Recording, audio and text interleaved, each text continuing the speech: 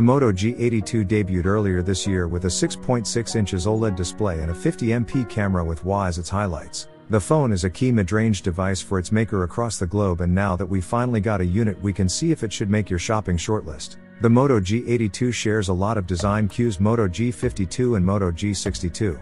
These three phones have very similar camera setups too, but the Moto G82 is the only one to offer WAH. Under the hood we have a Snapdragon 695 platform, which is 5G enabled. Our unit has 6GB RAM and 128GB storage, although some markets also get an 8GB RAM version. The white lily color on our unit has a dotted pattern around the Moto logo, which is a cool addition, and we got a clear plastic protective case in the box that still lets you see it while providing some protection. The OLED display promises 100% DCI-P3 gamut coverage and 120Hz refresh rate. However, there's no in-display fingerprint scanner, as Motorola decided to put the fingerprint scanner on the side, embedded in the power key.